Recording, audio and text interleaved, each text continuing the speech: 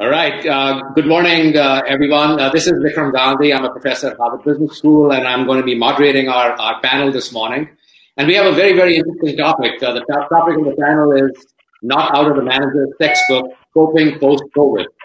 The fact that it says post-COVID, I think we've been very optimistic and hopeful that we're already thinking about post-COVID.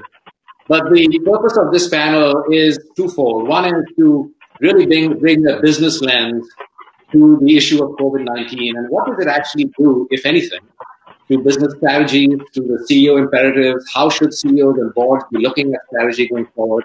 And how will the workplace change? How will the mode of operation change? So that's one of our key focus areas. And I've lived through the global financial crisis in 2008. I think all our panelists probably have, and most of our audience probably has. And that time when we had that crisis, this is a 1 in 100-year crisis. India, quite honestly, didn't get that impacted by it. And people felt that, okay, we're done with our big crisis for our generation and we'll worry about things. And here, 12 years later, we have a crisis which no one could have even fathomed. And it has hit India front and center. I mean, if I look at the US statistics, the unemployment claims and unemployment levels in COVID were 10 times that as was in the global financial crisis. And clearly, since a lot of our audience is from India, you can see front and center the implications of what COVID has done, the lockdowns have done, and other things have done to business activity and economic activity over the last 3 months. So to talk about this, we've assembled a fantastic panel which varied backgrounds in technology, financial services, infrastructure, policy, and you all have their bios, but briefly we have Parag Amin, who's the chief mentor and founding director of iCreate, Sunil Kanoria, who's the vice chairman of Srei Infrastructure Finance Limited, Rajiv Lall, who's the chairman of IDFC Bank, Rakesh Murali, who's the co-founder of Stratonik, and Prashanthi Reddy, who's executive member of the Bombay Management Association. Details of their backgrounds are in the conference materials. So welcome all. We're really looking forward to a fantastic discussion here in the next 45 minutes. And very, very grateful that you're here and with us. So one of the questions that we wanted to kind of and I'll probably just go alphabetically here, is to really, since you all are coming to this issue, even though it's a business lens, from different perspectives, it would be really wonderful to hear that what you think are one or two key changes you believe that need to be made in terms of the CEO focus and corporate strategy in the medium to long term as a result of COVID. So maybe we start with you, Parag. Yes. Good evening, everybody from where I am. Good morning to you. Can you guys hear me well? Yeah. In fact, if the other panelists could just put yourselves on mute while whoever's speaking. Thank you. Yeah, go ahead, Parag. Okay. Yes. So, like earlier you mentioned, this is a once in 100-year kind of an event. And I think there were no pundits that could have predicted it. There are no magic pills. And there are no basically formulas that any country can follow. I think everybody is trying to figure out within the realm of their own paradigms how best to kind of move forward. One thing is for sure, no matter which part of the world you're in, I have been in the US, I work with India very extensively, but 30% of everything, broadly speaking, that we know is going to go away. Whether you talk about airlines, you talk about banks, you talk about restaurants, you talk about whatever it is. And the going away part is going to be attributed to multiple things. One is the shrinkage in demand. Second is social distancing. And third is just people or companies that are not able to sustain themselves through these crises will go away regardless. So if you don't have runway, then you're going to be gone no matter what. So having said that, and that 30% might be 27, it might be 35. Broadly speaking, a third of everything we know is going to go away. So in every adversity lies multiple opportunities. So people that will survive or are on the 70% spectrum of that equation, they will have a tremendous opportunity at hand. The challenge that they have is their customers are going to trickle in slowly because this is not a switch. And they have to retain their employees. So what has happened is traditionally as business leaders, we all used to think that the customer was the final entity. Well, that paradigm is going to shift on us a little bit, and our employees are going to be far more important than just our customers. Because if you don't have your employees, you're not going to be able to serve your customers. So your human asset immediately now is a far more valuable asset than it was in the past, because especially in industries that require a lot of domain knowledge. So just to keep it kind of small, 30% of things are going to go away. We're going to have to find opportunities inside of that if you are on the 70% side of the spectrum, and your people are going to be your strongest focus. And we can, as we get more into this debate, we can kind of elaborate on that, and I can give examples of real life of what I am going through and what I am seeing on the US side of things. That's great. Before I go into the next speaker, though, Parag, just one quick thing. So are you saying that this is happening now while we have COVID? Let's assume that at some point, who knows when, in the next year, 18 months, there'll be a vaccine, people will get more comfortable, immunity will be built, and this whole issue of social distancing and all that kind of goes away. So are you saying that this is in the interim, or are you saying that post-COVID, 30% of everything is shrunk, is gone? Well, like I said, there are no pundits. Nobody's going to be able to make that forecast today, right? But I am saying, and from everything that I have been reading, for example, let's say Carnival Cruise Lines, they're one of my largest customers. Mm-hmm. They have already sold 6 of their ships this week. They're in the process of selling 6 more. So here is the world's largest cruise company that controls about 62% of the global cruising market. Before anything is open, their cruising is not going to start till October or November. Right. They're already sensing and saying, I'm going to be gone. Airlines are doing the same thing. They've let go on their leases. They're not taking new aircrafts. So this is happening as we speak. On the larger corporate level, Boeing, you can see what's happening with their orders. The smaller restaurants in our neighborhoods are going away because they can't sustain. They're not going to be able to stay open for another 3 months without business. So we will see a lot of this happening. And I think over the next year, you will see that we'll hit that 30% number of everything going away. Got it. Okay. Thank you, Parag. Maybe I can turn to you, Sunil, as someone who runs one of the largest infrastructure and finance operations in India. What are you seeing in terms of the implications of COVID-19, not just for your business, but for CEOs and corporate strategy? Oh, you're on mute, Sunil. The way I look at it is that this pandemic has brought in challenges, but also it will lead to a lot of opportunities. And this is a time, and this is what we have tried to do internally in our system, is to look first within. And I think 3 things are there. At the individual level, we need to reboot ourselves.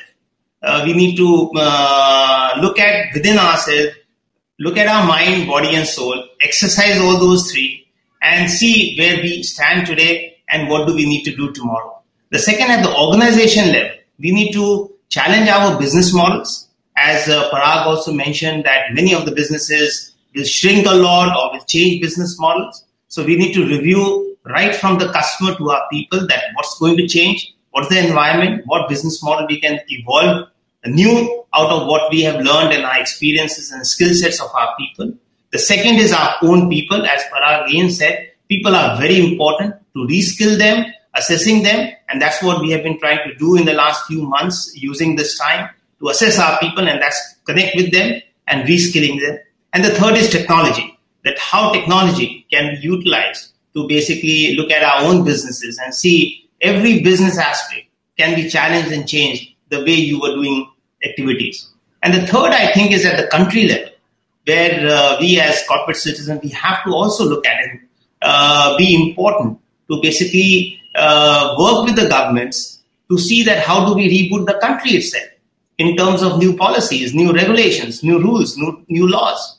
And that becomes very, very important as corporate citizens to take care of that. So I would say that the 3 areas, if you look at the individual, organization, and country level, is what will help us to overcome this challenge and bring in new opportunities. Also, the other thing would be to look at new opportunities of growth in terms of which will solve the problems which the planet will be having. So some of these things will help us to move ahead. What would be like an example of a growth opportunity you think that comes out of the COVID situation? And again, let's talk about post-COVID where, this uncertainty has gone away. I think, say, for example, when we are talking about in the infrastructure space, I take, we've been talking about a lot of physical infrastructure which was being required and the build-up is required. Now, maybe the utilization of that physical infrastructure will be less. So you need to do a lot of technology infrastructure which is required to be created. So the focus when you're doing your business models as an infrastructure player, you have to look at that. What is the technology infrastructure which you need to create? And can there be opportunities there which would emerge and grow? Okay, great. Thank you. Also, just for the audience, there is a chat function in your screen. And if you have any questions or comments, please feel free to enter them. And all the panelists will have access to them. And we can address some of those questions as we go along this. Maybe I'll move to Rajiv, to you. You've been a big player in the last 25 years in the financial services business in India. Obviously, COVID-19 has had a pretty dramatic effect on financial services. How do you see things changing as a result of COVID-19? Well, yeah. So maybe to complement what other people have said, I will add a few comments specifically from the perspective of financial services. And there are 4 general points. One is purpose. Second is scale. Third is technology. And the final one I could add is culture. So let me start very quickly with culture. It's very closely interlinked with purpose.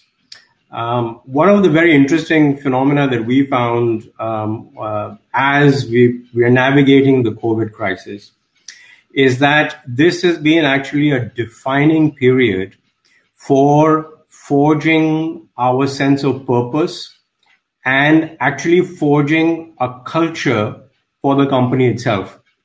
Previously, we talk a lot about culture, we talk a lot about purpose, but this is one of those defining moments where everything comes together.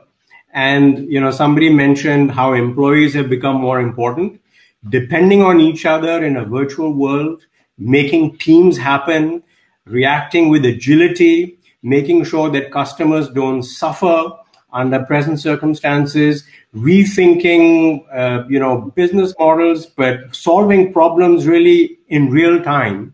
All these things build the fundamentals of culture and clarify what your purpose is. So this has been, in an interesting sense, a very fortuitous and positive for the company, and this is one big learning.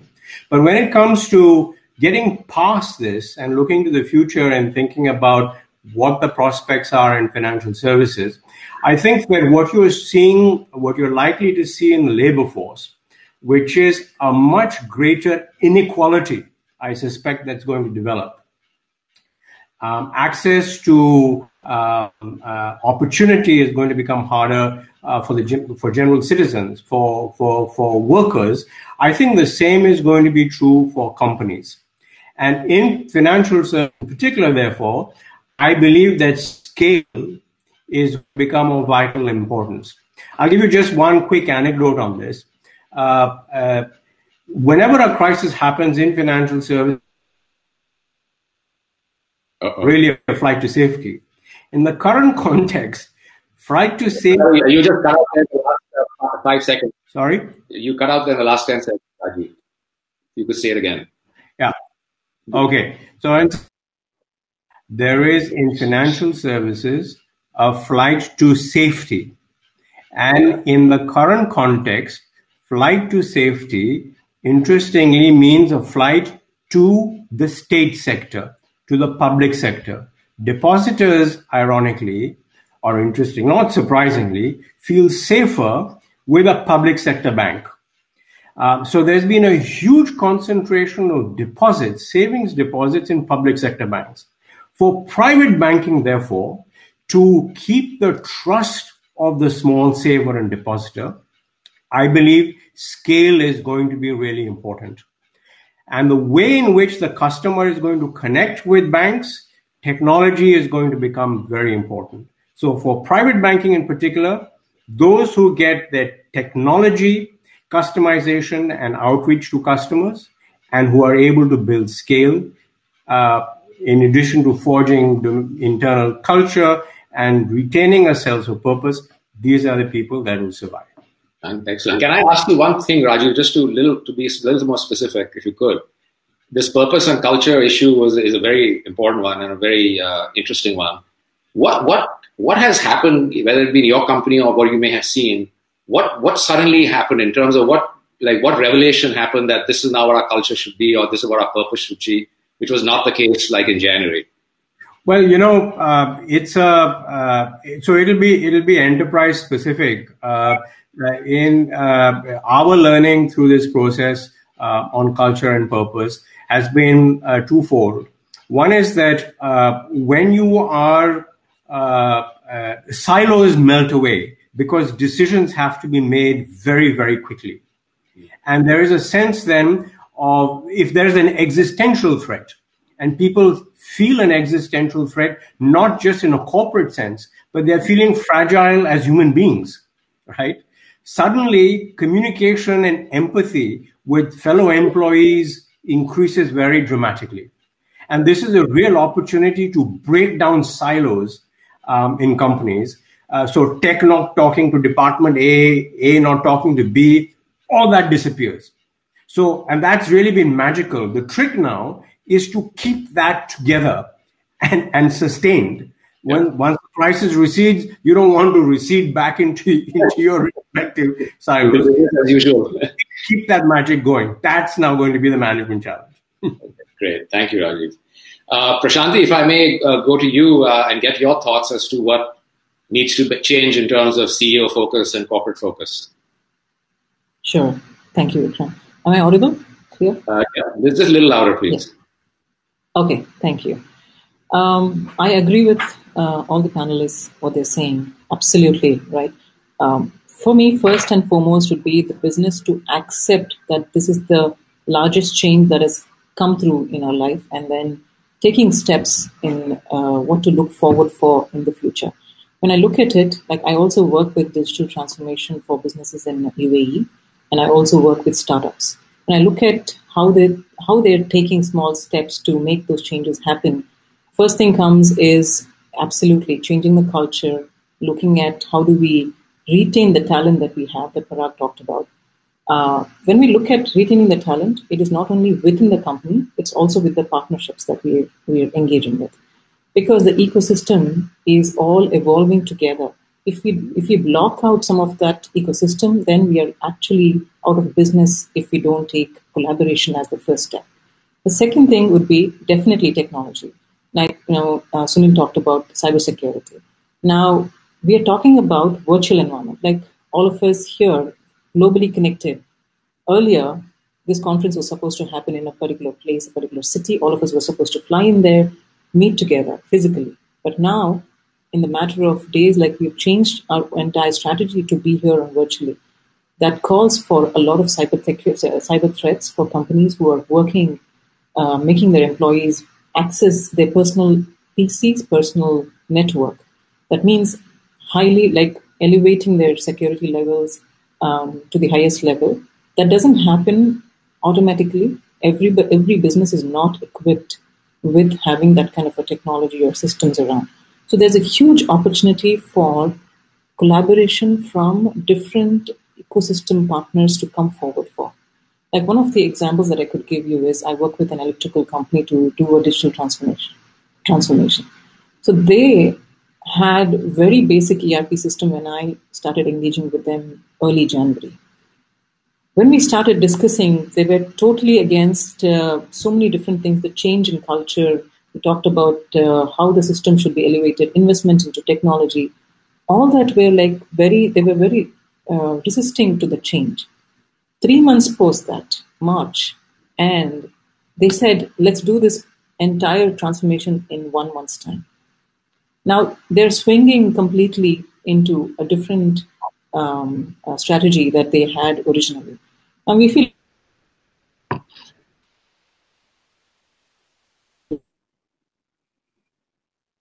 Okay. I think Prashanti's had a bit of a And I think Rakesh too had to drop off, and he just sent me a message that he's trying to get back in.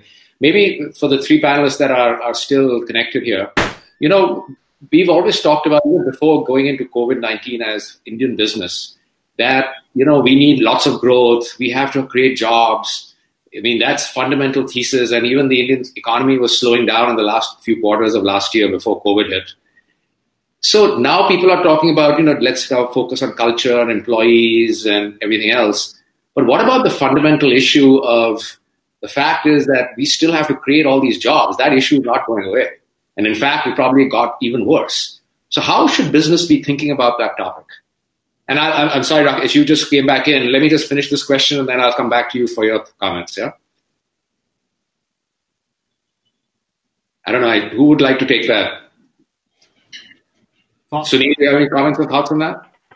Yeah, so basically, I think the way businesses have to look at it, and that's why, especially in a country like India, there'll be two roles, which I said in my early statement also, that working with governments at this stage will become very important. One thing we must realize in India, we have a socialist mindset.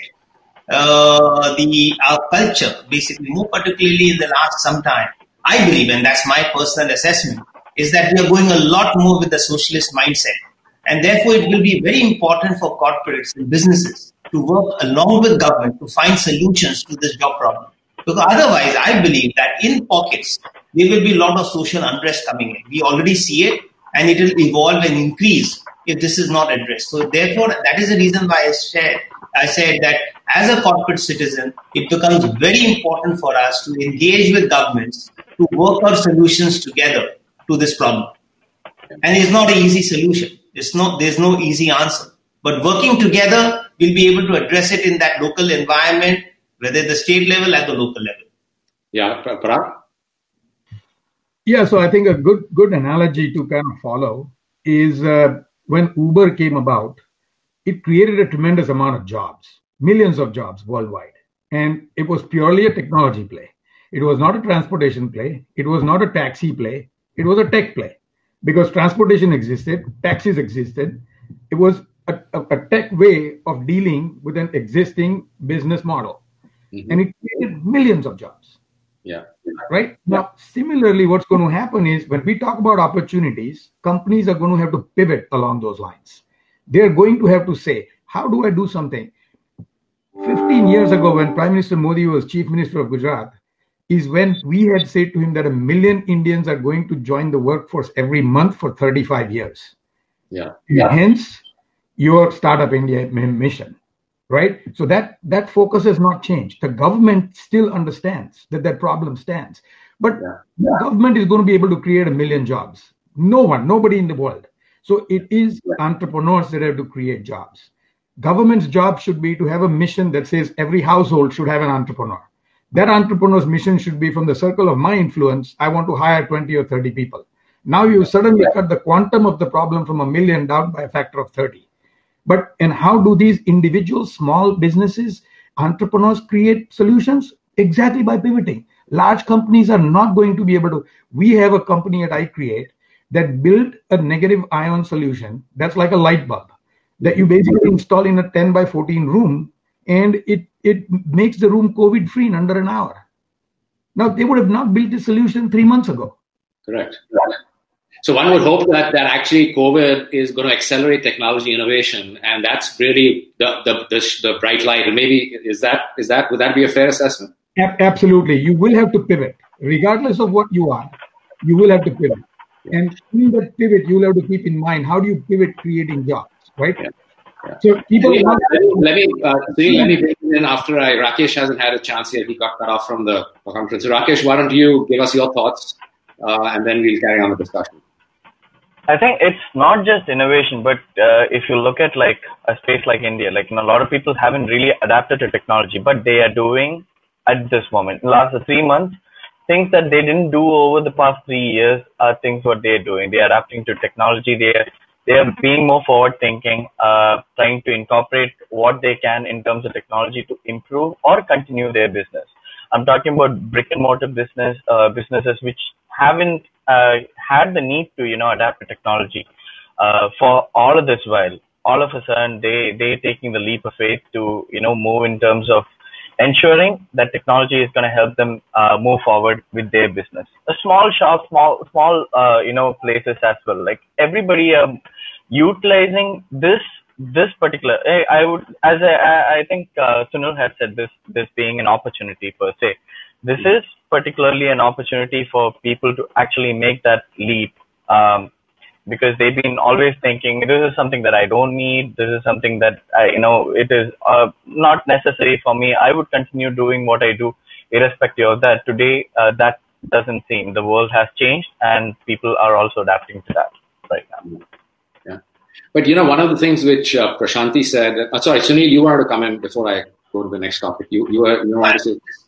I just wanted to add to what Amin said is that absolutely right. The entrepreneurship in the country is huge and strong. Where the challenge happens in the implementation. Where I was talking when you need to interact with the government is the rules, regulations, policies. You need to create a congenial environment. And that congenial environment where entrepreneurs can grow. I see we work out with a lot of startups and all. I see them struggling not because of the opportunity, but because of the challenges of the rules and regulations. They talk about Start India, when the implementation happens, it strangles you. That's where we need to correct that, and that's where businesses with government need to work together to ensure that the balance is created. But Sunil, if I may push back on that a little bit, that comment would be true before COVID. When we had not even heard about COVID, that comment would be true, right? That there's a lot of entrepreneurship, it gets suppressed, all these things. So do you think the COVID situation, what you just said is absolutely correct, but you could have said it in December also and it would be correct. So the question really is what will change as a result of COVID? Do you think the governments will accelerate and businesses will accelerate change as a result of this, or what will happen? No, I think that is what is required to happen. Because you see, if you look at the last 2 months, many of the policies government has come out with. But to my mind, I have been interacting a lot with this government and working out on policy matters. Most of the solutions are not sustainable solutions which solves problems. Yes, some of them have done well, some of them will work, but many of has not. So it is a journey where I believe both have to work together to make it happen. Yeah, Rajiv? Yeah, so this is actually a very important point. One of the things, consequences to my mind of the COVID-19 crisis across the world is that the role of governments has been made more important. And actually, going forward, right, wrong, good, bad, the reality is that governments will have to play a more proactive role across the board, whether it's in the delivery of public goods, public health, but also in being supportive and collaborative with the private sector. Now, this is where, and if this is the reality, if this is the objective reality of what is required of the states, of a state going forward, then we have to really carefully reflect and act in the case of India, because the relationship between government and the private sector has been particularly difficult. And unless both parties step up, to Sunil's point, right, and find ways of collaborating, we will, as a country, be significantly disadvantaged relative to those that are able to get this collaborative model right. Yeah. Absolutely. Yeah. So if I ask a question where a lot of the jobs and a lot of the focus going forward, government in this public-private partnership is probably in infrastructure, right? And if you take infrastructure for a second, that a lot of the migrant workers and everything else has impacted potential ramp up of infrastructure going forward. How does what is happening differently in the context of boardrooms of infrastructure companies? How are they going to be dealing with this in a different way going forward? Sunil, if I may ask you to kind of think about that. Could you repeat the last few words? No, so in terms of infrastructure companies, right, their public-private partnerships are critical there, that's one. Two is that is the tool which you can get the economy going back again, creating the jobs, etc. But at the same time, you have a lot of this migrant labor problem. You've got all these other issues. So will the infrastructure model going forward change, or is this going to be a little bit of a crisis for a while and then things will be back to as they were before? I think there will be a crisis, and we are in that crisis at the moment because being in that space, and we are seeing it all across, whether it is roads, whether it is airports, in all sectors of the infrastructure, we have a play, and we are seeing that challenge. Is basically that with this rebooting which is happening, the business models are changing. In terms of business, cash flows are changing. So therefore, how you work with governments to renegotiate the agreements and contracts will be very important. And today, that is the biggest challenge, because when it is a public infrastructure, the question happens that is the private sector going to benefit more? And therefore, the socialist mindset does not allow the governments to act appropriately to ensure that balance. And therefore, the balance is always against the private sector. If you see in the past, and this is my concern, and therefore it becomes very important to work closely with the government to see that how you create an independent, fair solution, which is a win-win for public and the private sector also. That becomes very important. It's a journey. We have to see how it goes. So let me put a kind of a hypothesis there. Okay, so the hypothesis is that we are right now in crisis mode, and in India, elsewhere also. That 2020 essentially is a write-off from a business standpoint, or even an economy standpoint, country standpoint. So forget about 2020's history; it didn't exist. And we are back now. We're in middle of 2021. There's some vaccine has been acquired, et cetera, et cetera. Things have got a little more settled. Will we go back to business as usual? Why would we not? Why would people not start traveling again? Why would we end? Why won't we not next year have a Horaces conference that's live as opposed to on TV? Won't things be back? I mean, it's easy to kind of talk about this thing in a frenzy when you're in a crisis. But what will fundamentally be different a year and a half from now that this will cause? My thesis is that I'm just saying, my one hypothesis is, yes, things will go down, and Parag, you said 30% capacity will be cut off. You could make the argument, people like to be with each other. People like to travel. People like to see each other. People like to go and visit places. And all that will come back. So do you agree with me, disagree with me? Sorry, you're on mute, Parag. You're on mute. Parag, you're on mute. Mute. Am I audible now? Yeah. Okay, sorry. Yeah. I'm in complete agreement with you. Matter of fact, July 6th, I am flying to Netherlands, and I will be on a ship for 3 weeks working. So against all family advice, doctor's advice, I'm one of the first guys that's going to get on a plane. And I'm going to go out and do my business, right? Is it a Carnival cruise line ship? It is one of the ships. Yes, correct. It is. So the point I'm trying to make is 9/11 happened. People stopped traveling for a little bit. Everybody else came back to traveling. But you being fixed out of all your crevices has not gone away. TSA got developed as an agency. And the fact that there's always going to be that fear of this happening again, a systemic fear, is never going to go away.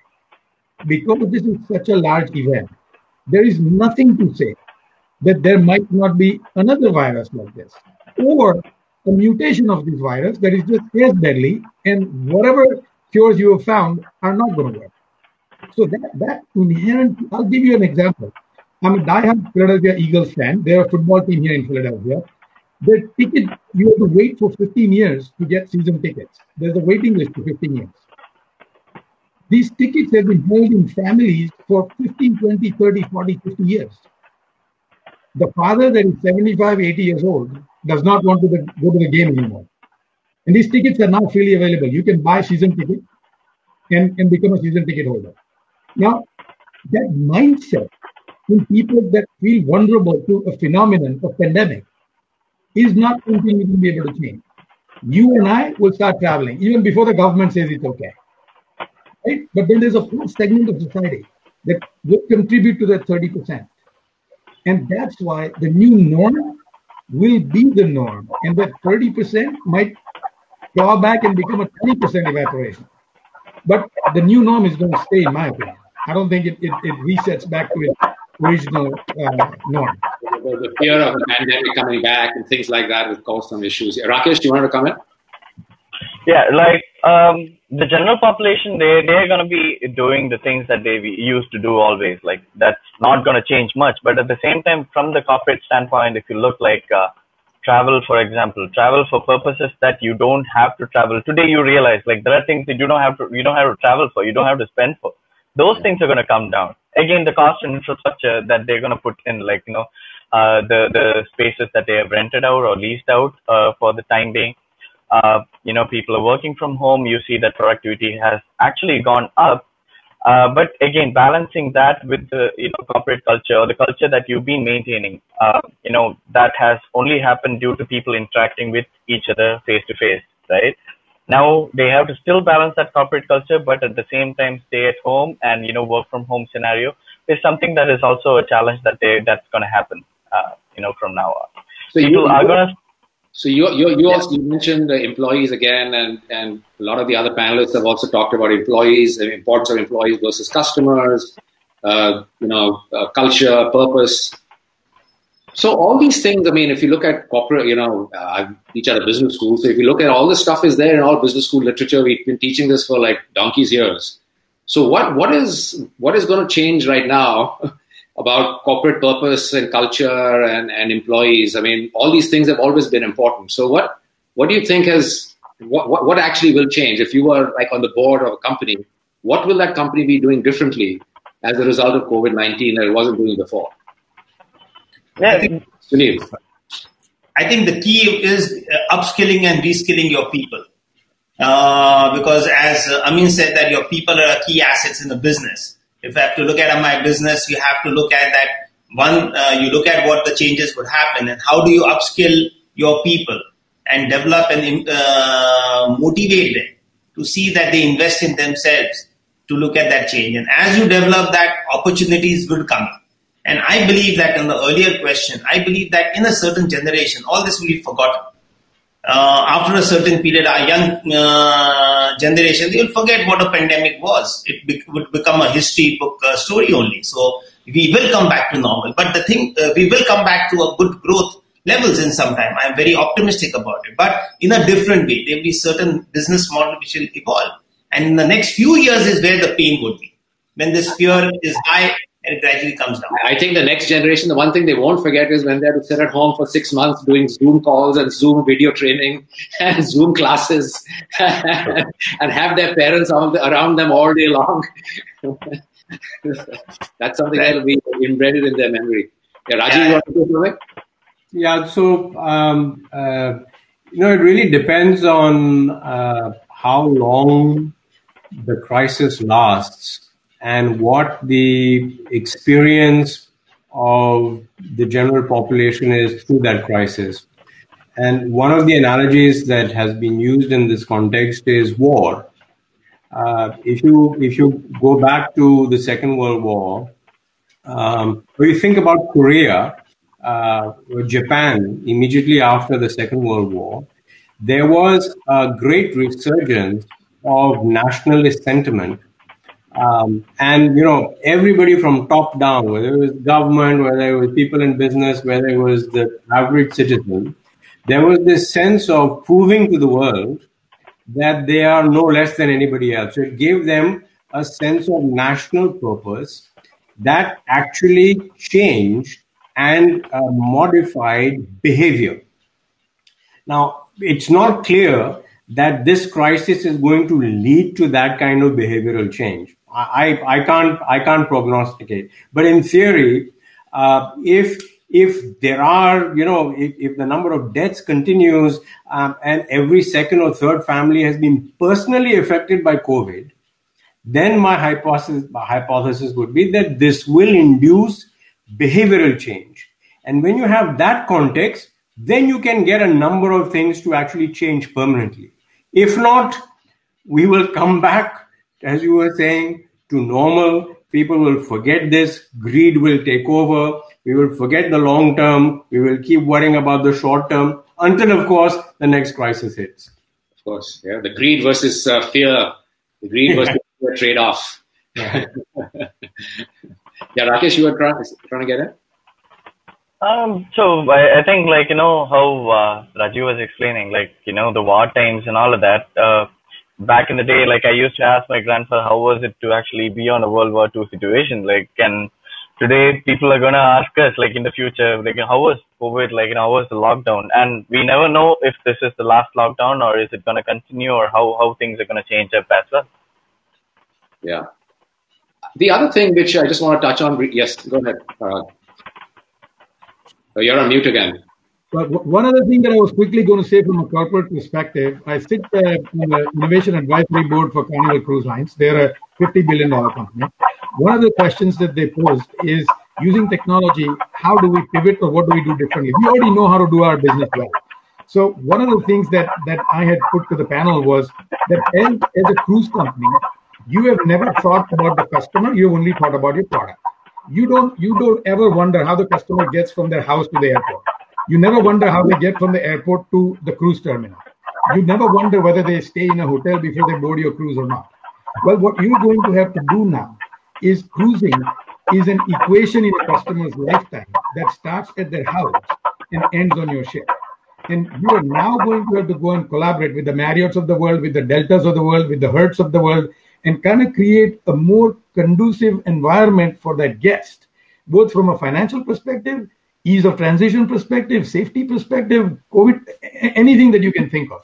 So companies have to start thinking not about just their little silo and their shareholders and their profit centers, but about the customer first, on how do I serve their whole slice of what they're trying to do. And I think that in itself is going to be huge. And Rajiv, one of the guys asked you a question about savings. Today, US just announced $3.2 trillion have been put into bank savings accounts in the last 3 months. US is not truly a saving economy. We earn and spend.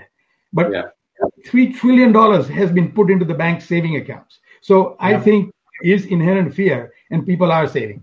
Yeah, absolutely. And, there are obviously industries, like you mentioned, the travel industry, the leisure industry, et cetera, which will have to totally rethink. On the same time, on the other side, there's obviously a massive, if you look at just the stock market reaction, whether in India or elsewhere, people say, well, the stock market is exactly where it was or somewhere close to where it was 7-8 months ago, and the whole world is in chaos. Like, why is that?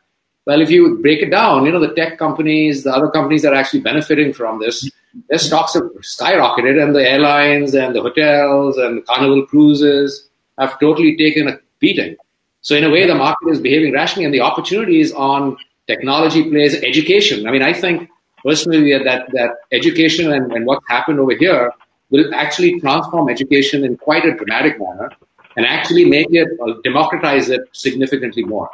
One quick comment quickly from each one of you is, if you had to leave the audience with one thought in terms of the implications of COVID, what would that be? We got a minute and a half left. So maybe I'll start with you again, Parag.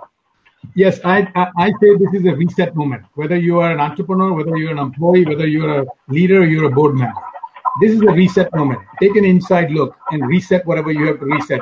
Start with a new beginning. Great. Thank you. Basically, as I said in the early stage, it starts from the self. So we have to look at within ourselves, exercise our mind, body, and soul.